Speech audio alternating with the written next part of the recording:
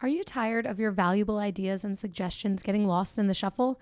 Well, that is why I'm introducing Direct Suggest, the revolutionary digital suggestion box that puts your voice front and center. With Direct Suggest, you have the power to make a difference in your organization. Direct Suggest provides value to organizations in various industries worldwide, including notable brands like Comcast, TD Bank, and Nokia. And here's the best part. Direct Suggest only costs 50 cents per employee per month, making it an affordable solution for businesses of all sizes. Plus, they have an incredibly high ROI and savings potential with an average 33 times return on investment. The implementation process is also a breeze. Once committed, setting up Direct Suggest from start to finish can be completed in as quickly as a week or less. Don't let your ideas or your team's ideas go unnoticed. Visit directsuggest.com today and start by making a difference with Direct Suggest. Use the promo code HUMANHR for your extended 60-day free trial. Again, visit directsuggest.com to learn more, and remember to use promo code HUMANHR for an extended free trial. Direct Suggest, where your voice matters. Welcome to the Bringing the Human Back to Human Resources podcast.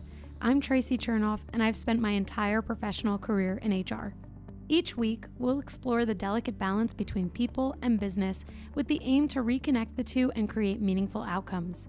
Listen in as I share my own experiences, challenge the status quo, and chat with guests from various industries about our mission to bring the human back to human resources. Hi, everyone. Welcome back to the Bringing the Human Back to Human Resources podcast. Thank you so much for being here for another week. I'm super excited about this topic and this guest because actually my guest today is an employment law attorney and the first employment law attorney to ever grace the podcast.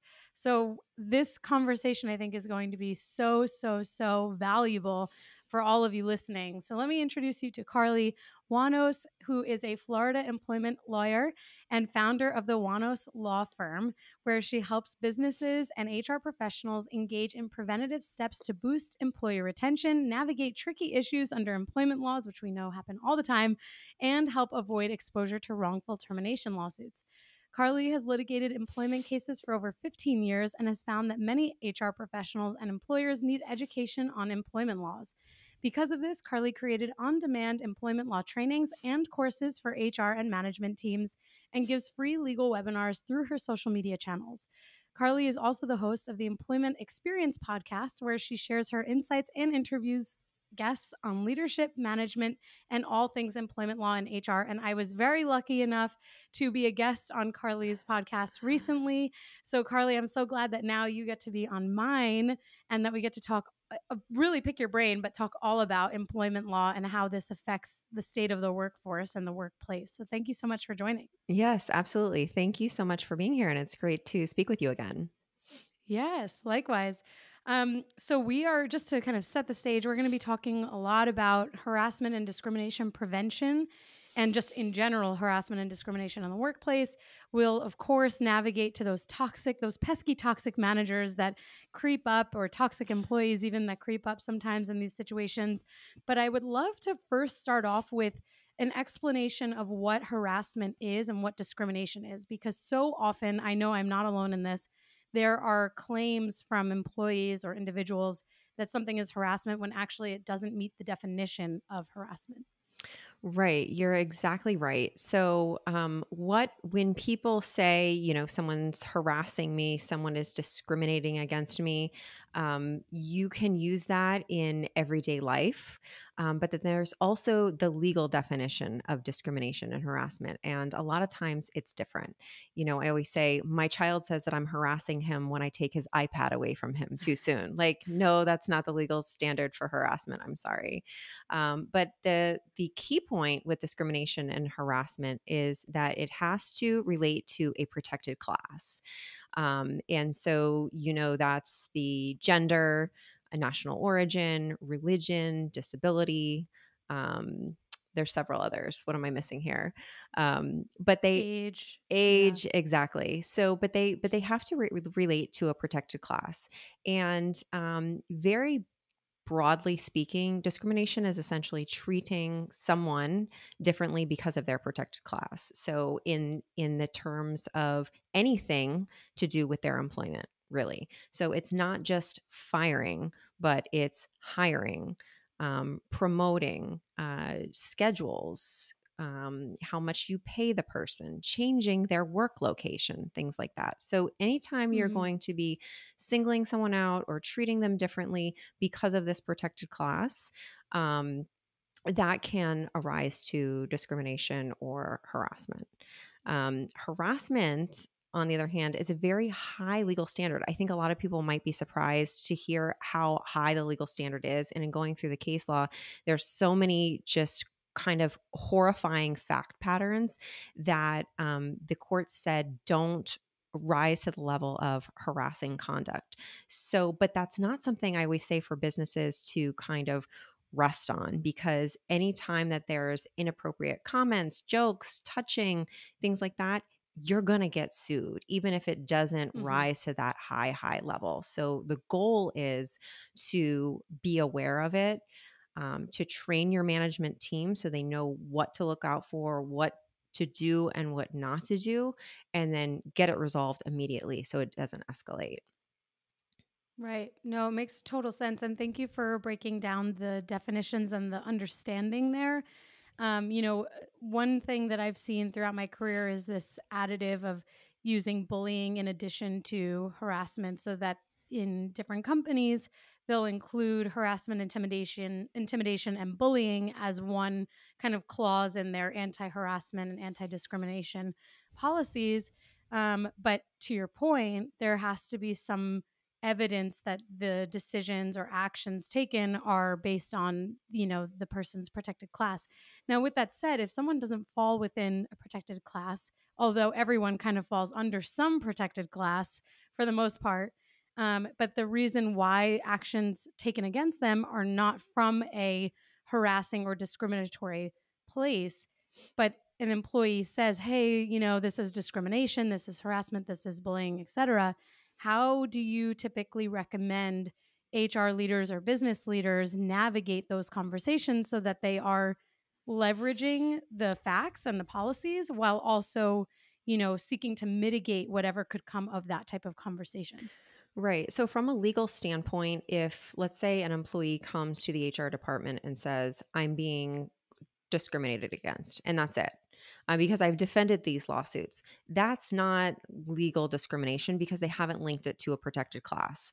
However, Hmm. that's not from the HR perspective standpoint, that's not just what you're looking for. You're not looking to throw up your hands and say, "Oh, you didn't say it was because you're a female, so we're not going to address it." Because what happens is there's a snowball effect, right?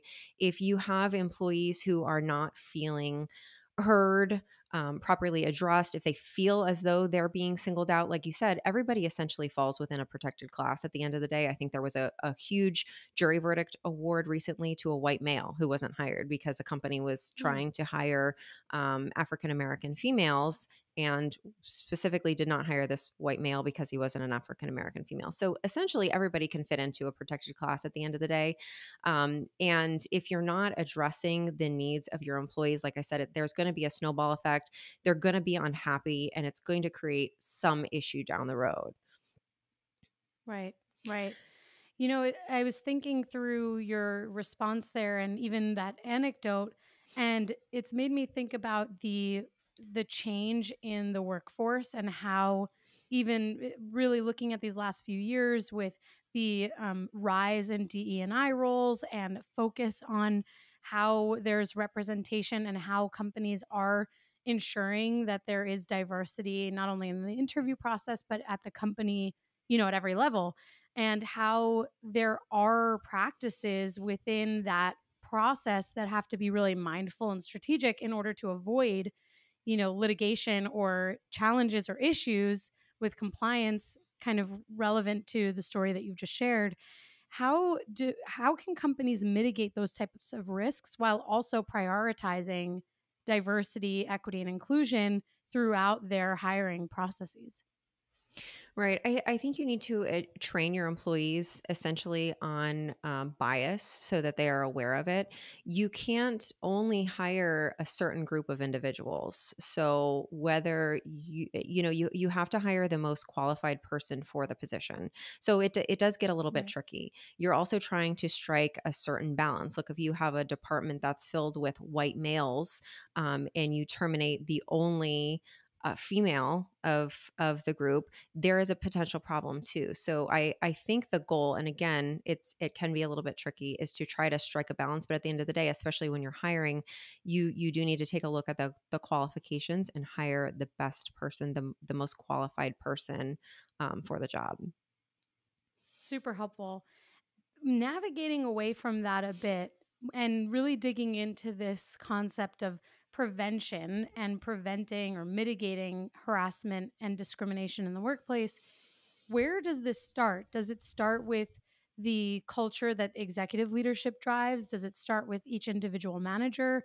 How can companies, whether they're large, small, private, or public, ensure that there is a culture of anti harassment and anti discrimination? And not just a culture of that, but actually, a sentiment that that is not tolerated in the workplace. I think it starts at the top. I think in our last conversation, I think you had a different opinion. So I'm curious to hear what you have to say on that. But I think it starts at the top. I think the CEO, upper level management, C suite needs to be on board with this and say, look, this is behavior that we're not going to tolerate. Because if it's okay with them or if it's slipping by with them, if they are not making it a priority to implement certain steps that need to be in place to prevent these things, it's going to be difficult for the managers and everybody below them to believe that it's a priority as well. And I've seen this happen so many times where there is behavior that's going on, shocking behavior. You would think that you were in a fraternity house. Like, how can this go Mhm. on in a professional setting? But in my particular case, it's because the CEO didn't care or thought it was funny or was joining in on it. So you definitely can't have that type of thing going on. One of the most important things that businesses can have in place is the employee handbook. It's going to start with a written policy and not just having it, but making sure that your employees are aware of it and what it means, right? This is not just a form document that you can just give at the beginning when they're hired or not distribute at all, because I've seen that happen too. We have Mhm. an employee handbook, but we never distributed it.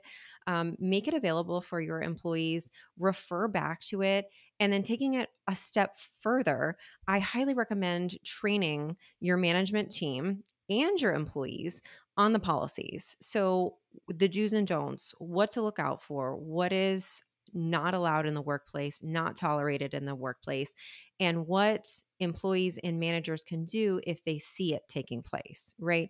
Don't be an innocent bystander. Speak up, say something, and put a stop to it. Because at the end of the day, if this type of behavior is going on, if you are and a business owner or the CEO that's only concerned about the bottom line, this is going to affect the bottom line. People are going to become unhappy at work if there's harassment going on. It's going to decrease morale, which, as you know, is going to lead directly to turnover and lowered productivity. Mhm. So I think the policies, number one, need to be in place. It needs to actually be implemented, and then your team needs to be trained on how to use it.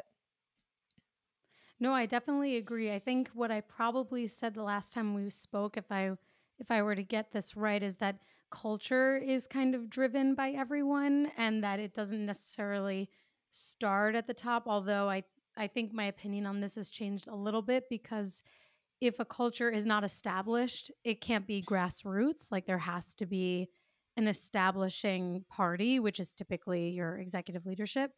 But I do agree 1,000% that having a culture against harassment and discrimination and retaliation and all of that stuff does start at the top because we can't expect an intern or an employee that is fresh out of college to set the standard for, or anyone, doesn't matter what age they are, to set the standard for what is tolerable in the workplace. This has to come from not only HR, but also the other business leaders in the organization.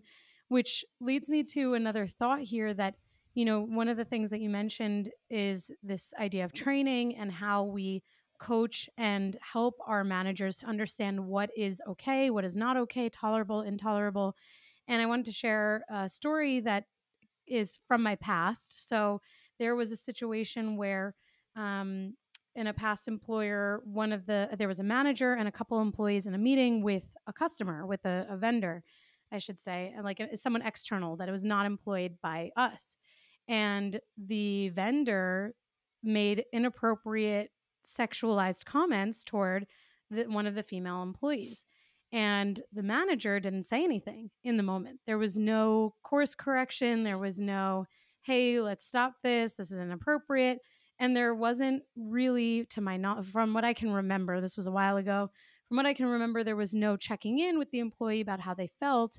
And it kind of came up through the grapevine to me that this other employee basically reported that this, type of behavior had happened between a vendor and an existing employee. And of course, there had to be an investigation into it. And because there was a third party involved, we had to get their HR team or whoever it was. I think they had an HR team. We had to get them involved about, all of the standards around, anti-harassment. So with that story, I think my next question then is, obviously, that is not the right thing to do for a manager. A manager has to act when something like that is happening. But what would you say managers need to do if they are trained? Like, how do they actively participate in uh, mitigating these things, but also addressing them when they see them? Right. So, in that situation that you just described, that was an excellent example because the manager was probably so uncomfortable. He or she didn't know what Mm-hmm. to do and didn't know how to handle it. And companies are responsible to protect its employees against not only sexual harassment between the employees, but for third parties as well. So, clients, vendors, the company has an obligation to speak up and put a stop to it. So managers need to be trained and empowered to, number one, be able to identify. This manager may not have realized that it was a harassing type comment. I don't know. He may or he may not. So that's number one, to be able to identify it. Mm-hmm. There are so many times I hear in my practice, it was just a joke. She knew I was joking. Well, Mm. it may have been a joke at the time, and she may have known that you were joking at the time. But what happens a couple months later when she's fired? It's no longer a joke and it's no longer funny, and it Right. turns into a sexual harassment claim. So I think managers need to be able to identify and then need to be trained on how to address it. And that's going to depend on obviously the particular situation, who it is, what was said, and the type of relationship with the company. Do you say something immediately? Do you call this person after the fact? It needs to be addressed. And then, depending upon the severity, an investigation does need to take place because, like I said, the company has an obligation to protect its employees and to put a stop to it and make sure that it doesn't continue to happen. Right, right. Yeah, that was a shocking moment in my experience because I remember thinking, well, this was so obvious. Like, this is Mhm. like what you get in the training materials, like a perfect example of what could be sexual harassment. And there was a part of me that was really shocked that the manager didn't say anything because even if it was like, oh, well, let's not get carried away here, let's keep it focused on business, something that even if it is a little bit more of a humor based approach to kind of just like settle the dust until other things are handled, there still would be something said. And I remember, again, this was a while ago, so the parts that I do remember are a little grainy, but I do remember asking, like, what is the takeaway here? What have we learned going forward? Because when a manager tolerates something like that in front of, whether it's employees, vendors, doesn't matter, it does send this message throughout the organization, throughout the department, regardless of how big or small, that that is okay. And that Yes. means that it can happen by others, from others. Yes, exactly. You're exactly right. So this is okay. Others start doing it, and then the negative culture starts to expand. And now you don't have one Hmm. person making that kind of inappropriate comment. You have everybody. So this is the kind of thing that I address in my trainings and give different examples so that you can have actual practice on what to say and how to say it, depending upon the situation and who you're in front of. I mean, is it ongoing Right. comments that you need to step in and say, hey, wait a second, that's inappropriate. Don't say those types of things and set an example for everybody who's in the room. Or is it a limited comment that you can come back later and address it later, but then let everybody in the department or in the room who heard the comment know that it was inappropriate, that it's being dressed and this is not how the company operates. But I think Right. it's important, like I said, to empower the person to be able to know, yes, it's your responsibility and obligation as a manager to step up and to address it either way. Right. Absolutely. One of the things that I was thinking about as you mentioned what you experience in your practice is this idea of like, some maybe looser cultures, that there are cultures out there, there are organizations, especially in smaller organizations or small businesses, where a lot more goes, a lot more is tolerated than what you would find in, like, I used to work for Target. Not, I mean, that the standard of excellence was so clear, like it was not a loose culture. There was no joking about anything that could be perceived as inappropriate. But in other companies that maybe are smaller, that is a different experience. And I'm curious, like, when does a company go from though, maybe being small and scrappy and these jokes are more easily tolerated because people know the intentions of one another, to then being too large, where then it becomes a negative or a toxic culture that could then have this pervasive, not even just toxicity, but potentially like harassing, uh tolerated experience for employees. Like, is there a moment where that shift is obvious, or is it that it shouldn't be accepted regardless of the size of the company and a loose culture already needs to be addressed?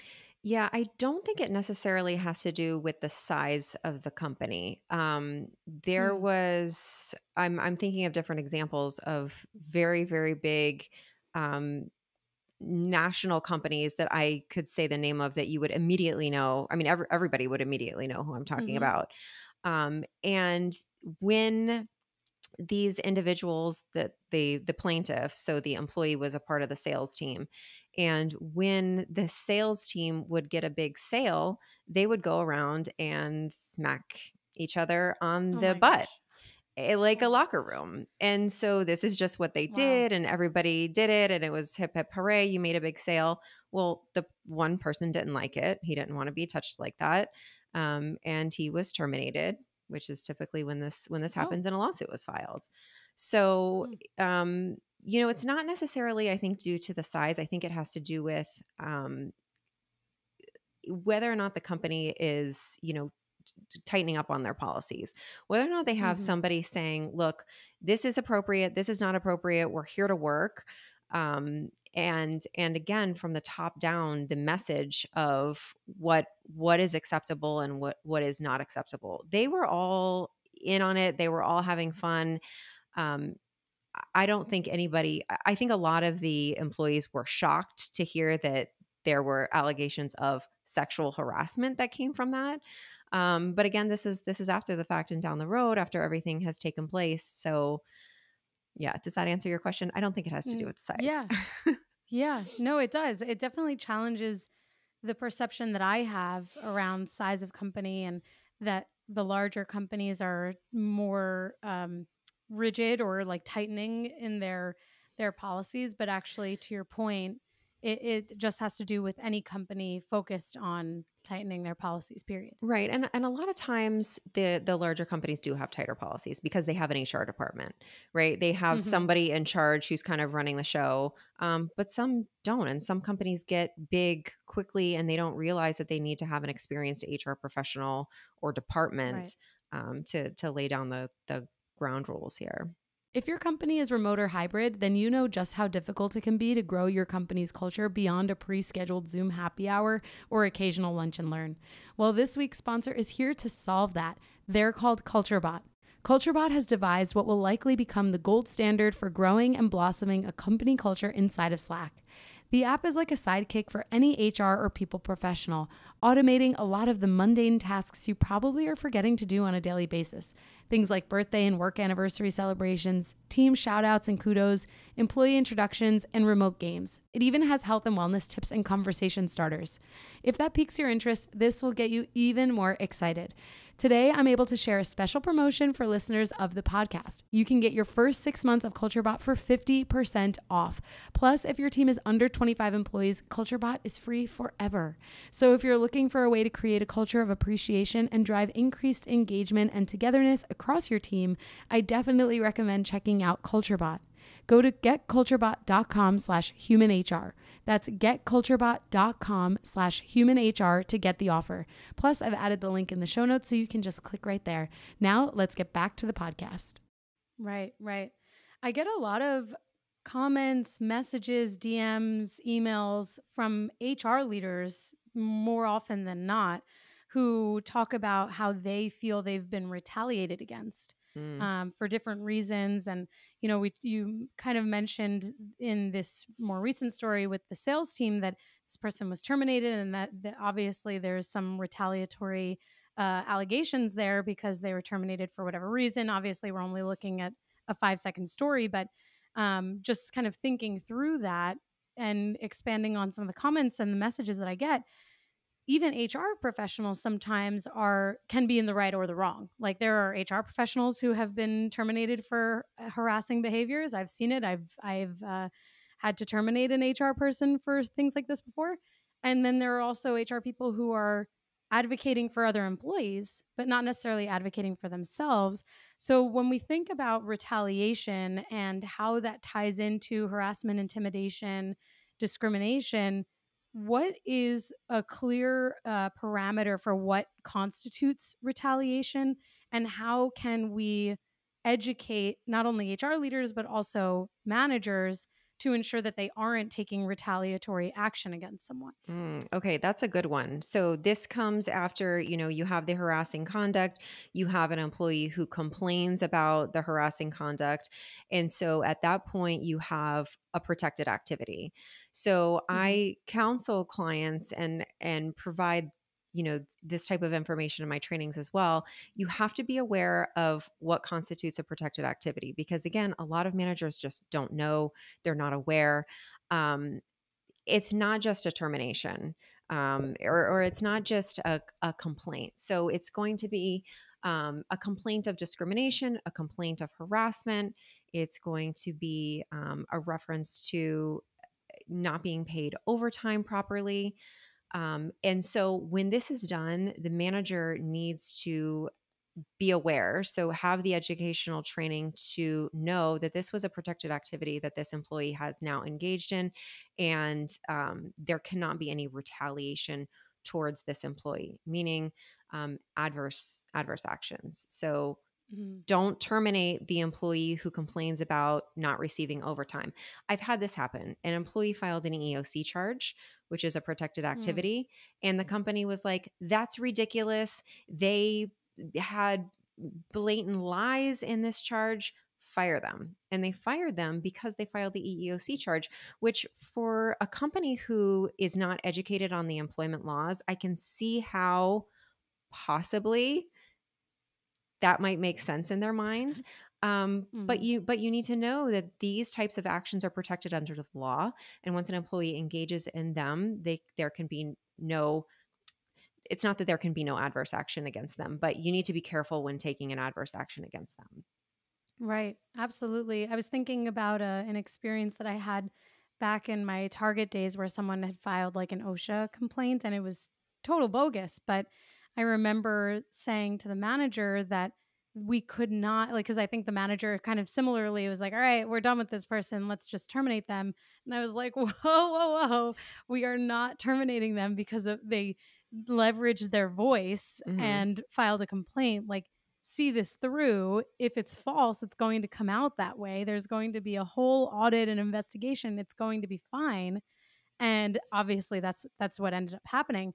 But I'm sure it happens so much more often than we realize that people are just terminated for, leveraging their voice or making a complaint when actually they might they shouldn't be or potentially shouldn't be. And it looks like you're about to say something, so I'll pause because I had a follow up question to this. No, it's okay. It comes up a lot too when the employees aren't using the legal terms, right? So like let's say they're requesting Mm, an accommodation under the ADA. A lot of employees aren't going to say, "I have a physical or mental impairment. I am requesting an accommodation under the ADA," mm-hmm, to which the manager or HR professional says, "Oh, this is a protected activity." It comes across in the form of I can't get to work on time because I'm taking medication that makes me sleepy, or I'm right. having this issue. Right. So a lot of times it's more descriptive.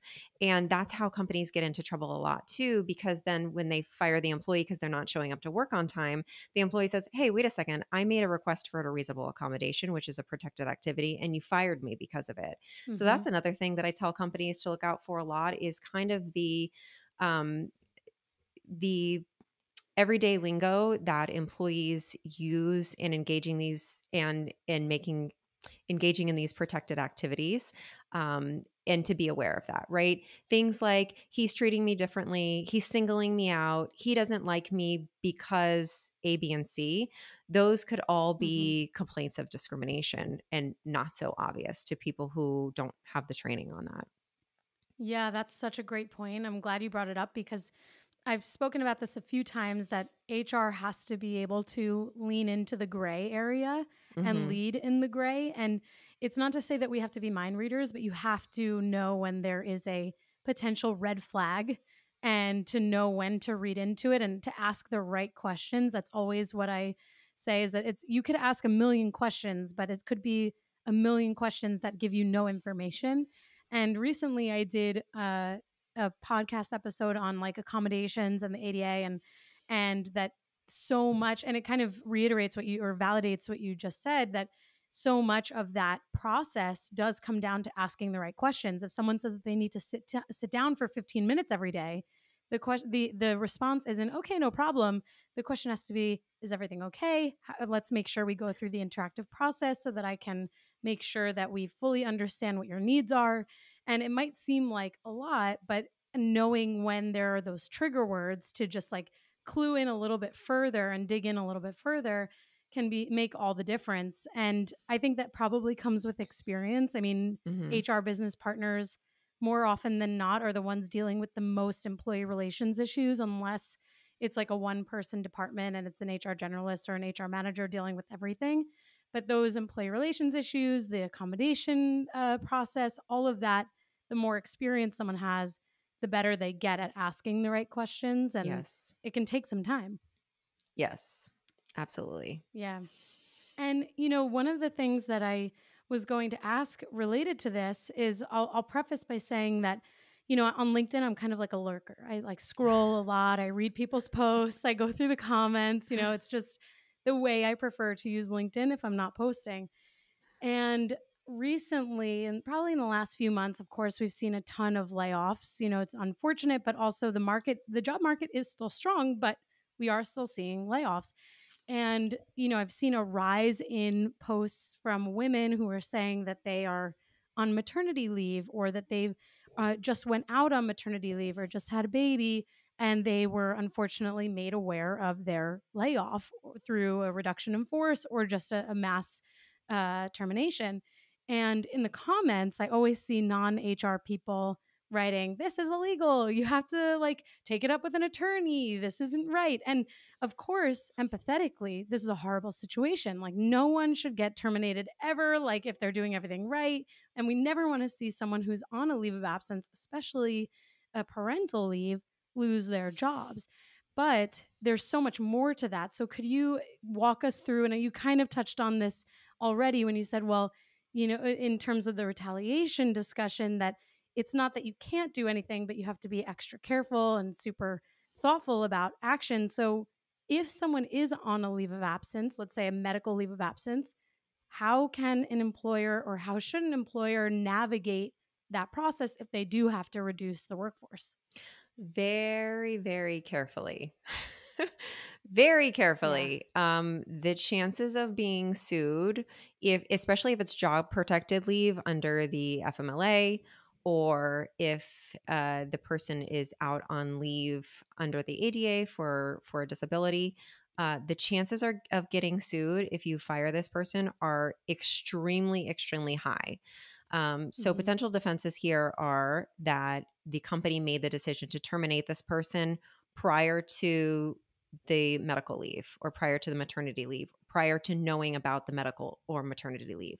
The decision was made ahead of time. It doesn't have anything to do with job protected leave, therefore, no liability. That's the argument there. Mm-hmm. Um, the other defense that a company can potentially assert is you have to show that the medical leave or the FMLA leave that the termination had nothing to do with that, meaning the entire department was eliminated, or there was some sort of standard or quantitative information that you can show the reasons why this person would have been terminated anyway, but for the leave, essentially.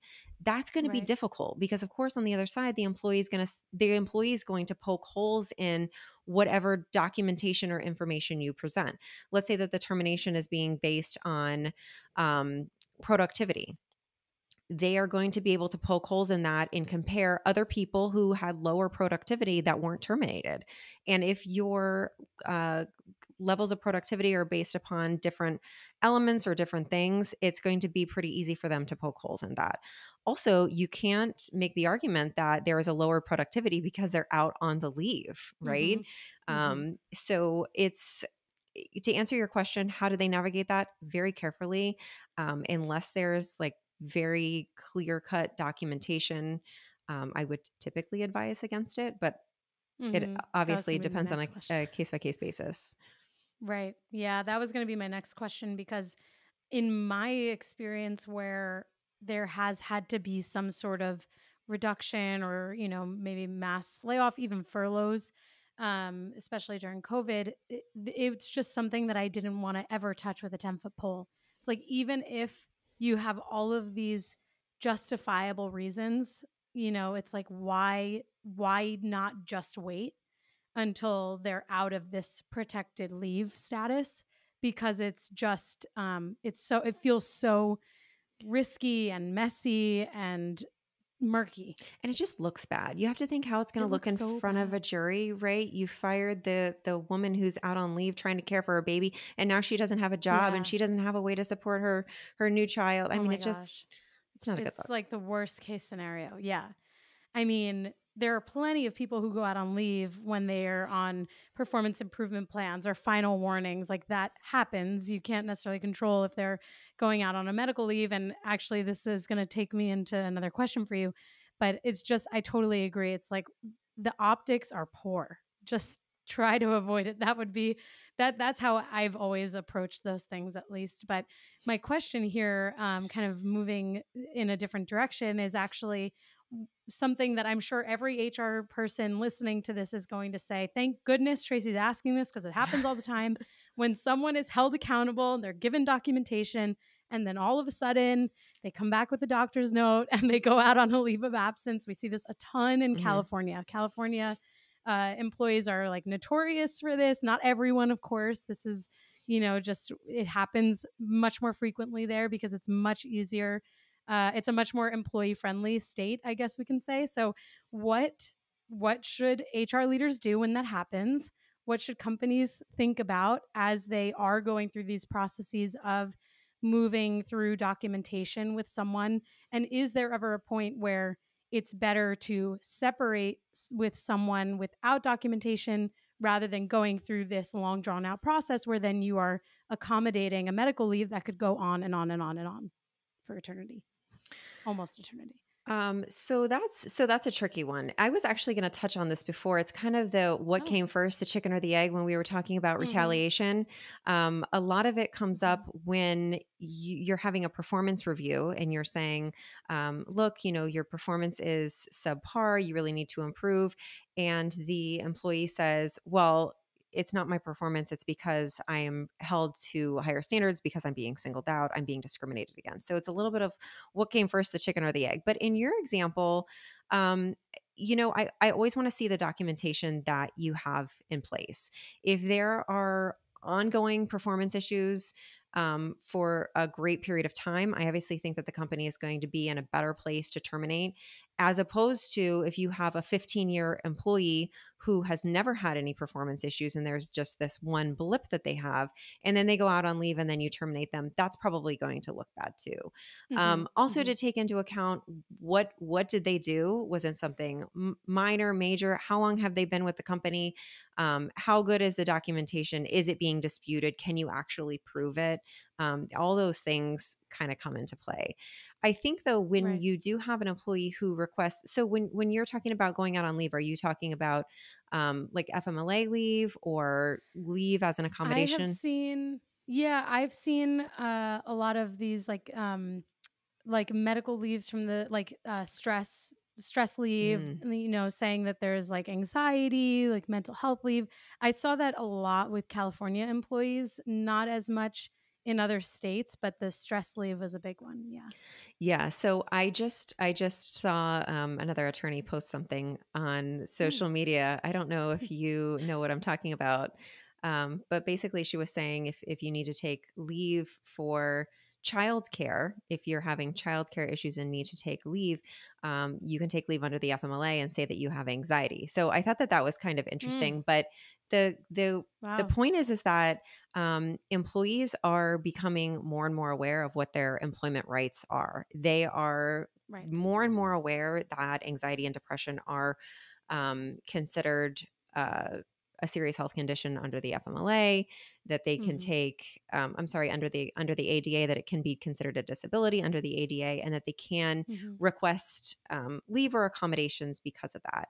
So, and that's tricky, especially when they're saying that their anxiety is caused by something at work. It's so Right. intertwined, right? Like, how do you untangle that? And again, my answer is going to be very carefully.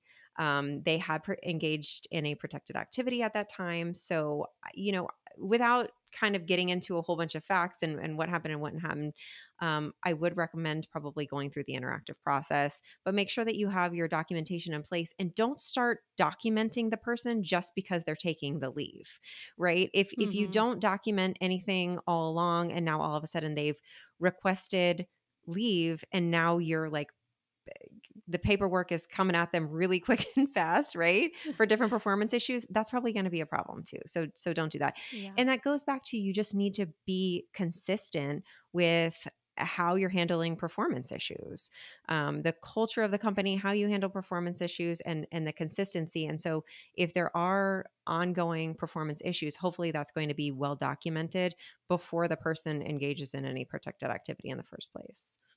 Right, right. That's super helpful. We talked a lot about like training and how to mitigate some of these things, how managers can be coached and trained to know what to do in situations that might feel a bit gray or not as on the nose. And naturally, anti-harassment training is an annual requirement. I think in most states, I've kind of always just said every state, just because why wouldn't you expect all of your employees to go through anti-harassment training? That's always the assumption that I make, but I know that not every business believes that, especially if it's not required by law. But what would you say is like the minimum expectation for businesses in anti-harassment training?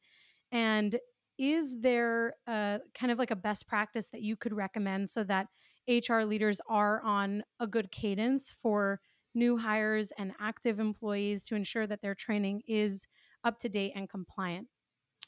So again, it really depends on the size of the company and if there are a lot of issues. So I have clients that are there's constant issues going on. I have other Mm, clients that there's just not, they have a good handle on things and there's not as many issues and tensions in the workplace. I think at a mhm. minimum for new hires should participate in the training because they're new to the company. They don't know what the company stands for. They may not have been trained in the past at their prior employers. And then once a year, I think once a year, it's really important for refresher purposes. There are changes to the law. There are different, I think, something that's um, really helpful in these types of training is to give real world examples and to kind of act out how things happen and how the manager is supposed to respond in certain situations. I don't think it's helpful to get up there and to repeat the law or cite to case law because nobody, can pay attention to that. It's dry, it's boring. Yeah. But to give those real world examples, because some of these things are quite surprising. They never would have realized it. It's eye opening for them. And I can see at the trainings, that's like the light bulb moment when they're like, oh, wow, I've been doing that all along. I didn't realize, I didn't Mm-hmm. know, I had no idea. So yeah, I think that that would be good once at the outset and then once a year annually. Perfect. And I think my final question for you here today, and I so appreciate that you have helped us navigate a plethora of topics within this one large subject matter. But the final question that I have for you here is, if you, with your clients that you've worked with, if you have seen a difference in potential harassment claims or even employee relations issues with employers that have gone remote. Is there any inclination that remote work reduces the potential for harassment and discrimination? Is there no difference? Is it just that it's the same but in a different environment? Like, what have you seen, if anything? So I've read a couple articles, and this was a couple years ago at the beginning of the pandemic when everybody was starting to work remote, that remote work actually increases the instances of discrimination and sexual harassment claims. And the Oh, wow. reason for that is because people are behind a keyboard, they're typing, they're texting, which is more informal. And so when you're doing things like that, messaging, I was going to say is instant messenger, but that's not what it's called, and they don't have that anymore. But the messaging, it's more informal. People feel like they can say those kind of cutesy things that they think are cutesy, but clearly inappropriate. Um, Again, I was just joking. We were messaging. It's almost like they think they're texting with a friend or a buddy. It's less formal, and people say things, I think, easier through text message and when they're behind a screen than when you're face to face, Mm, right? So somebody can say something that they wouldn't necessarily say to your face, and that's why a lot of these things, according to the article, were happening more and more because of the remote nature. Also, at the wow. beginning of the pandemic, people weren't, when everybody started using Zoom, they were sitting in their bedroom. They weren't using the background. And so you felt like you were kind of more, the privacy was removed a little It's bit. like more So intimate more almost. intimate, Yeah. right? So that's another reason I think why the article that I read cited that the claims had increased. Hopefully that's gone down Interesting. by now because we've been doing Yeah. this remote work and Zoom for a while now, but it was very interesting. Yeah, it makes me think about how much more important it is for HR leaders to have a pulse on what's going on and to really be front and center and approachable. Because if it is a remote environment and someone is experiencing some sort of harassment, discrimination, retaliation, et cetera, that they have to feel like they can report it, even, whether that's creating an anonymous hotline or having like an email alias that people can then write to.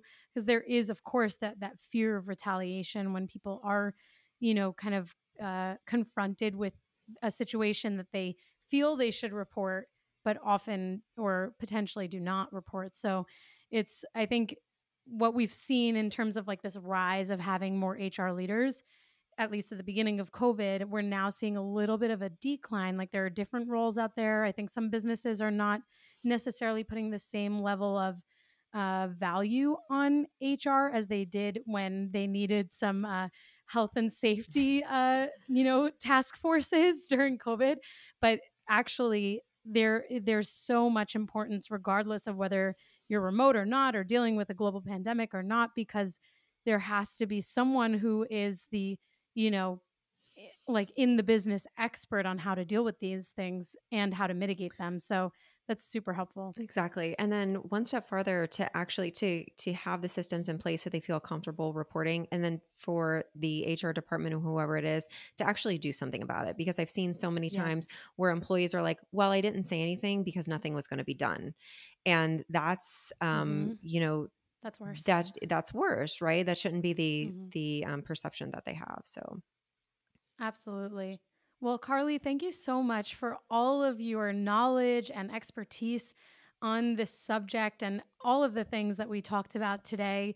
For everyone listening, a reminder, please make sure you subscribe and download Karly's podcast, the Employment Experience Podcast. The Employment Experience Podcast will be linked in the show notes so you can get connected. But other than that, Karly, where can everyone find you? And of course, I'll make sure all of your links are linked in the show notes as well.